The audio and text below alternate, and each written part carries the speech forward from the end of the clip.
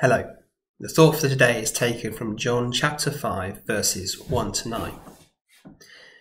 In the city of Bath there are the world famous spa baths, where since around Roman times people would go and bathe in the waters to be rejuvenated and even try to be healed.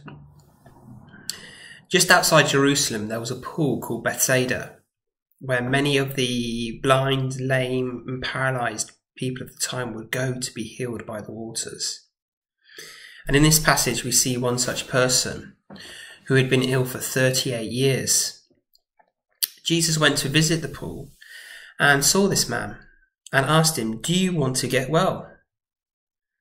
The invalid replied, "I have no one to help me into the pool when the water is stirred.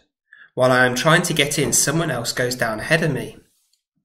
Now, instead of trying to help the man into the water, Jesus does this. He says, "Get up. Pick up your mat and walk."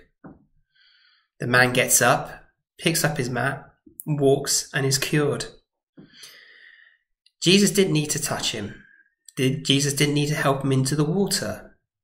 It was the powerful words that came from Jesus' mouth that helped this man to be cured. Sometimes we spiritually can be blind, lame or paralysed, and we need those words from Jesus to help us through all of the troubles and all of the times when we are struggling. So if you are, feel like that sometimes, pick up your Bible, read the words that Jesus spoke, and you will find rejuvenation in that as well. Have a good day.